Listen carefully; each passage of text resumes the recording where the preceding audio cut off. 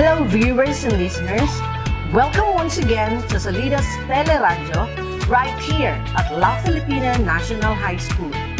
I am your teacher host, Teacher Floranie L. Senabre. Today is another episode full of learning and fun as we explore another lesson in Science 10, Quarter 3, all about the menstrual cycle. Are you all ready? Now, I will turn you over to our teacher broadcaster, our very own Teacher Christine Marie B. Ramos. Hello viewers and listeners! Welcome to our lesson this morning. We are very glad that despite the pandemic, we will be able to deliver our lessons to you through Salida TeleRadyo. I am your teacher broadcaster, Ma'am Christine Marie B. Ramos, and welcome to our topic all about the menstrual cycle. So before we start, let us have first our objectives. Number 1, define menstruation. Number 2, explain the role of hormones involved in the menstrual cycle. Number 3, describe the feedback mechanisms involved in regulating processes in the menstrual cycle. So let us have first the Pinoy myths about menstruation. So I have heard of a lot of Pinoy myths about menstruation, but I got this top 3 Pinoy myths. So let's start with number 1. When you get your first flow in your teenage years, wash your face with the blood so you won't get pimples. So that's according to our mama and lola and even sa mga titas natin. But then, according to obstetrician gynecologists, we have to avoid doing it because actually it can cause pimples and we are inviting bacteria on our face. So better not do it. Okay, so let's proceed to number 2. Jump off the stairs from 3 steps up so that your period will last for only 3 days. So again, sabi ng lola at saka mama natin na kailangan daw tamuambak o ikatulong ang para dali ra daw man atong dugo. But then, according to the obstetrician gynecologist, normally our menstrual period lasts 3 to 5 days. And then, according to them, it's not true because usually yung teens lesser ang number of days kasi nga bata pa sila. And then at the same time, yung healthier ones, they have longer number of days because they have more sources of hormone like body fats that produces estrogen. Okay, so number 3, don't take a bath during your period, you'll be infertile. So again, that's another myth na naman. It's not a good practice according to our obstetrician gynecologist because it should be better that we have to take a bath every day, lalo na pag may menstrual period tayo, to avoid vaginal infections and any vaginal disorders. Actually, according to research, we have to replace our sanitary napkins every after 4 hours para hindi mag-thrive yung bacteria sa sanitary napkins natin. Okay, so those are some of the Pinoy myths about menstruation na we have to correct. Okay, so now let us proceed to the total recall. So in our previous discussion, you have learned about the parts of the female reproductive system. Now, what are the parts of the female reproductive system? So diba, in our previous lesson, you learned that the parts of the reproductive system are ovary, oviduct, uterus, and vagina. Ovary, which produce egg cells. Oviduct serves as the passageway of eggs from the ovary. Uterus serves as the egg implantation where the fertilized egg is developed. Then vagina, which receives the penis of male during mating. Now, what is menstruation? Okay, menstruation is the monthly changes that take place in the female reproductive system. Menstruation or buwanang dalaw. So much better that we will track our menstrual cycle so that we can monitor our menstrual flow. Especially if we have to visit our obstetrician gynecologist, kailangan kasi ang information kapag napapacheck up tayo sa OB. So, kailangan, we have to take track of our menstrual period kasi i-ask nila kung when was the last time or when ba nag-end yung menstrual period natin. So, actually, what I did to track my menstrual period, nag-download ako sa App Store. Okay? There are a lot of apps in tracking menstrual period. So, in my case, I downloaded the app Flo, spelled as F-L-O. Again, F-L-O. So, to surely track my menstrual period. Okay. So, we have here the picture of the female reproductive system. So, again, in our previous topic, you have learned about the different parts of the female reproductive system. Actually, ang female reproductive system kasi natin, it looks like, letter Y. Of which, yung parang tenga ng letter Y, yun yung ovaries, and then the body, yun yung uterus. Okay, so on average, an ovary releases only 1 egg in every 28 days. So again, always remember, only 1 egg ang release ng ovary natin every 28-day cycle. But there are some cases na yung iba, hindi 28-day cycle, yung iba earlier than 28-day cycle, yung iba naman 31 to 35-day cycle. So if that's the case, we have to visit our OB gynecologist to check for any other irregularities in our menstrual cycle. Hormones control many of the changes in the reproductive system. So, diba, you are all familiar with hormones. Hormones are chemicals that affect certain body organs, of which they are responsible with our mood swings kapag may period tayo. Diba, sinasabi nila, ayaw ko hilabdi, na ako'y period karon, gisapot ko. Well, that's true because it is the work of our or the function of our hormones. Kung bakit nagkakaroon tayo ng mood swings. The cycle occurs every month from the first onset, which can happen when a female is between 10 to 13 years old. Yung iba, nagdadalaga grade 4, grade 5, grade 6. But in my own experience, I had my first menstrual flow when I was already in grade 7, first year high school, which is equivalent to grade 7 right now. So, it depends on the it depends on our body system. May iba kasi earlier, may iba naman late ang menstrual flow or ang first menstrual flow.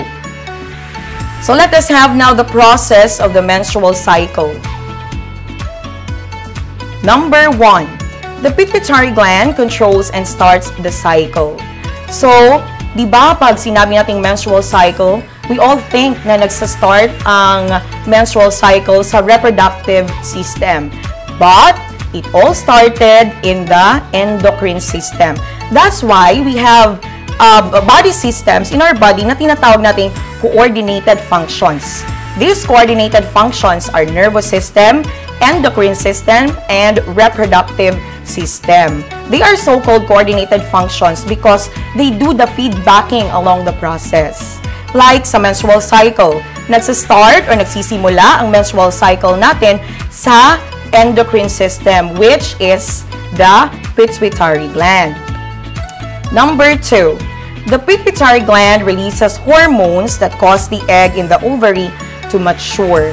So sa pituitary gland natin, may mga nire-release na hormones of which helps sa development ng or sa maturation ng ating egg sa ovary.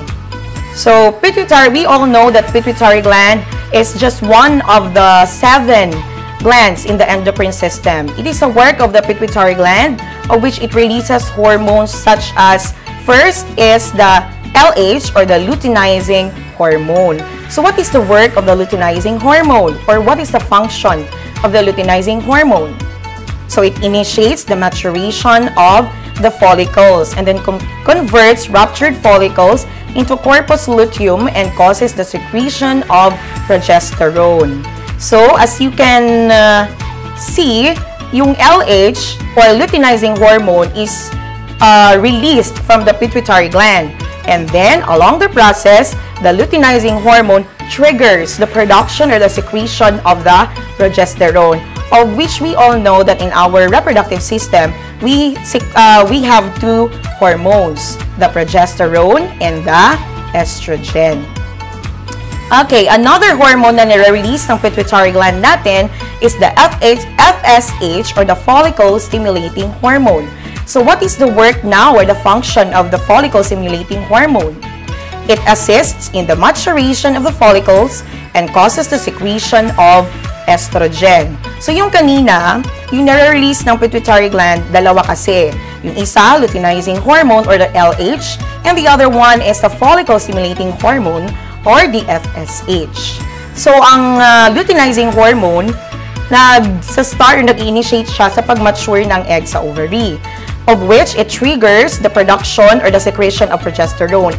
While the follicle-stimulating hormone naman, it assists the maturation of the follicles and it causes the secretion of estrogen. So, in analogical sequence, luteinizing hormone is to progesterone and follicle-stimulating hormone is to estrogen. So again we have two hormones in our female reproductive system, the progesterone and the estrogen. Number 3, the ovary itself releases a hormone called estrogen, which causes the uterine lining to increase in thickness. The uterine lining becomes thicker so that the fertilized egg can attach to it. So, nakikita nyo ba ang work or ang function ng hormones in our body? So, it is the work of the estrogen of which siya ang nagkukos kung bakit nagtithicken ang uterine lining natin. So, saan ba located ang uterine lining? So, in our picture here, as you can see in the uterus, the lining beside the uterus, that is the uterine lining. So, kapag along with our menstrual cycle, nagtithicken ang ating uterine lining with the help of the hormone estrogen. So, bakit nga ba nagtithicken yung uterine lining natin? It is in preparation, if a sperm is present, it is a preparation for a fertilized egg to attach to it. Kaya nagtithicken yung ating uterine lining. So, now, number 4, the ovary releases an egg on day 14. So, diba, we have 28-day cycle. But then, on day 14, nagre-release ang ovary natin ng egg. Of which, if there is no sperm present, hindi ma-fertilize ang egg. Of which, meaning to say, hindi ma-develop yung fertilized egg or hindi mapupunta or hindi ma-attach sa uterus yung egg because it is not a fertilized egg. Number 5, the egg moves through the oviduct and enters the uterus. So after ma-release on day 14, after ma-release ng egg, then it will move through the oviduct, and oviduct is the passageway of the egg, and then enters the uterus. The number 6, the uterine lining continues to thicken along the process within the in the menstrual cycle. Then, number 7, the egg has not been fertilized. Therefore, it will not attach to the uterus. So again, since there is no sperm present, meaning to say, our egg na na-release is not fertilized and it will not attach to the uterus if it is not fertilized.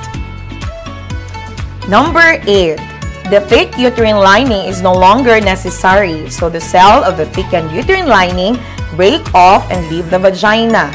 The egg is lost and some blood too.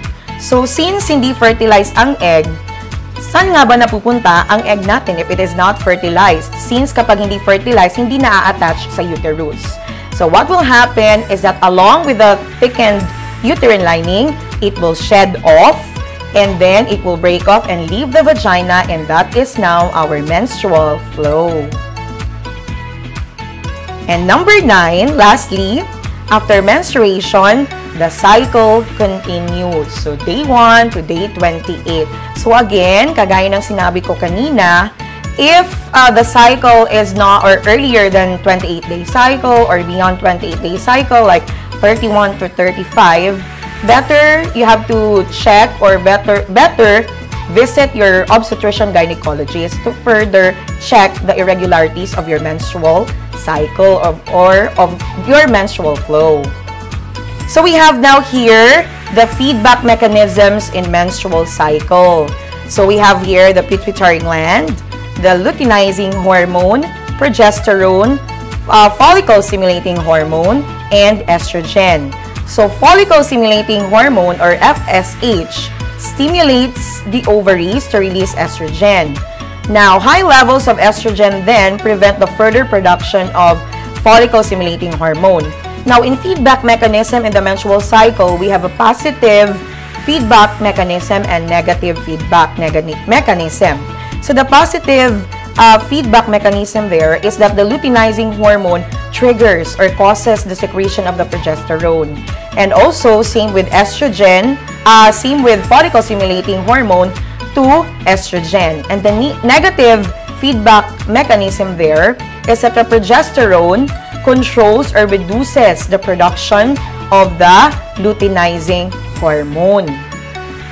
So now, let us have a trivia. Did you know? So I'm pretty sure we are all familiar with menstrual cramps or kapag may buwanang dalaw tayo, sumasakit yung puso natin, di ba? Sumasakit ang puso natin, tapos nagtatanong tayo, bakit ba sumasakit ang puso natin every time may buwan ng dalaw tayo? So, with my friends, I have a lot of friends na nakaka-experience ng ganyan. May iba nga, extreme yung menstrual cramps nila, of which ang iba hindi na makakapasok sa work or hindi na makakapunta ng school because of the too much menstrual cramps. So, what is the reason behind sa pagsasakit ng puso natin? So, first, ano nga ba ang menstrual cramp? So, menstrual cramps are the results of the strong contractions of the uterine wall that occur before and during menstruation. So, the cramps can be caused by excessive secretion of prostaglandins. And prostaglandins are hormone-like effect. Now, kaya sumasakit yung puso natin kasi nga, too much ang secretion of this prostaglandin. So, since too much ang secretion ng prostaglandin, yung contraction of muscles natin, hindi na siya normal. That's why, kapag nagko-contract yung muscles or strong contraction of muscles, sumasakit ang puso natin. But there's a remedy for that. So, according to the OB gynecologists, gagamitan daw natin ng hot compress. May mabibili naman na hot compress, and then if wala, pwede mo gamitin yung empty bottle, lagyan mo ng mainit na tubig, at ilagay mo dito, you place it dito sa puson mo, and it will ease the pain kasi it will reduce now the muscle contractions. Okay, so let's proceed now to let me think it over. So, number 1, explain the function of the pituitary gland in the menstrual cycle. Again, explain the function of the pituitary gland in the menstrual cycle. So, of course, I know you can answer if nakinig kayo sa discussion ko kanina. Okay, so, the function of the pituitary gland controls and starts the cycle, and it releases hormones to initiate the maturation of an egg. Okay, number 2. What do you think will happen to the uterine lining in preparation for the fertilized egg to attach to it? Again, what do you think will happen to the uterine lining in preparation for the fertilized egg to attach to it?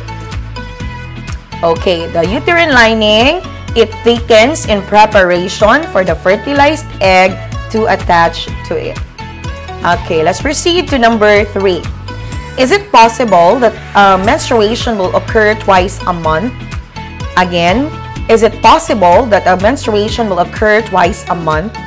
The answer is yes. There are a lot of contributing factors that the bleeding will occur twice a month. One known factor is stress. And I have a lot of friends na nakaka-experience ng ganyan. Usually, di ba, sabi ko, yung cycle is 28 days cycle.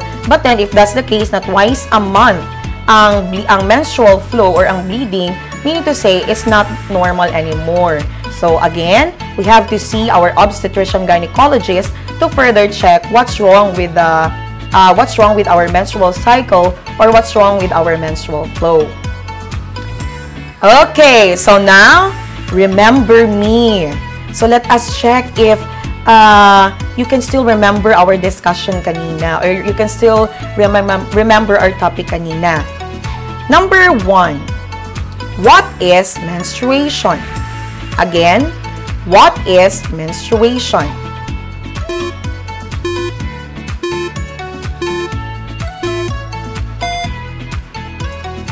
Okay, the menstruation is the monthly changes that take place in the female reproductive system. Okay, number 2.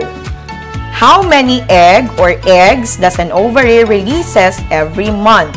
How many eggs does an ovary releases every month?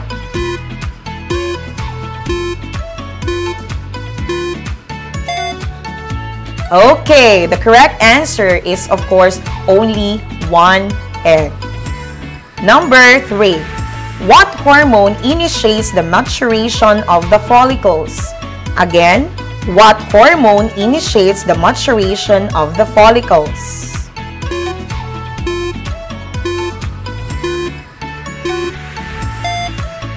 Okay, the answer is, it is the luteinizing hormone, or the LH.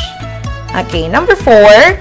What gland controls and starts the cycle? Again, what gland controls and starts the cycle?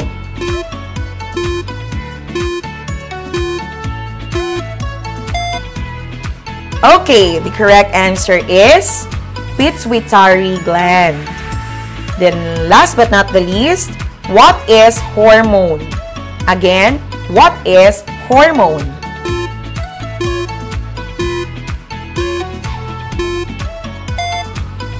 Okay, hormones are chemicals that affect certain body organs. So now, let us have a quiz because I'm pretty sure you've learned a lot from the discussion natin kanina. So, answer honestly the questions, get your pen and clean sheet of paper. So, our quiz is true or false. You write true if you think the statement is correct and false if you think the statement is wrong. Okay, are you ready?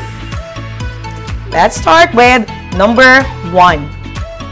On average, an ovary releases 1 egg every 28 days. Again, on average, an ovary releases 1 egg every 28 days.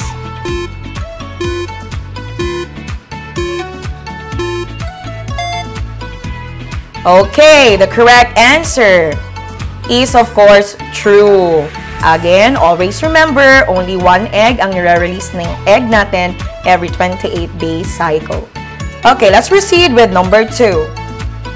The adrenal gland controls and starts the menstrual cycle. Again, the adrenal gland controls and starts the menstrual cycle.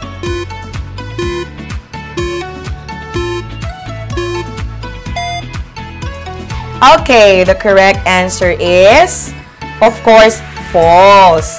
Because it is not the adrenal gland that starts or controls the menstrual cycle, but it is the pituitary gland. Adrenal gland is just one among the 7 glands of the endocrine system. But adrenal gland, hindi nagre-release ng hormone na luteinizing hormone and then follicle-stimulating hormone, but na nang nire-release ng adrenal gland is yung adrenaline. Okay, number 3. Progesterone and androgen are the hormones in the female reproductive system. Again, progesterone and androgen are the hormones in the female reproductive system.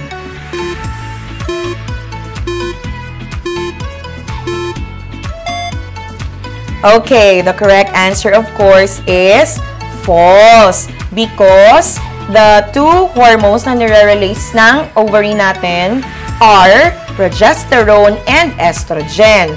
While sa male reproductive system naman, testosterone and androgen. Okay, let's proceed to number 4. Luteinizing hormone initiates the maturation of the follicles. Again, luteinizing hormone initiates the maturation of the follicles.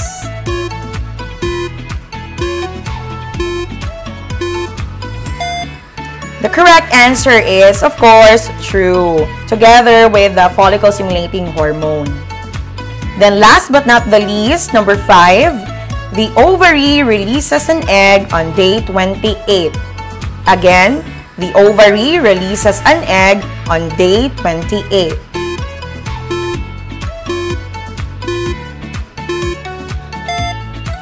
Of course, the correct answer is false. Kasi on day 14, nagre-release ng egg yung ovary natin, not on day 28. Yung day 28, yun yung menstrual cycle natin, 28-day cycle. Okay, so for your assignment, what are the parts of the nervous system? Again, what are the parts of the nervous system? So you write it in a clean sheet of paper. So that's it for today. I hope that you learned something. And this is your teacher broadcaster, Ma'am Christine Marie B. Ramos. Thank you for listening and good day. Bye-bye! Wow! That was a very engaging topic, Teacher Christine. Thank you so much, and thank you viewers and listeners for tuning in. I hope that you have learned something today. I am your teacher host, Teacher Florini, saying thank you and God bless.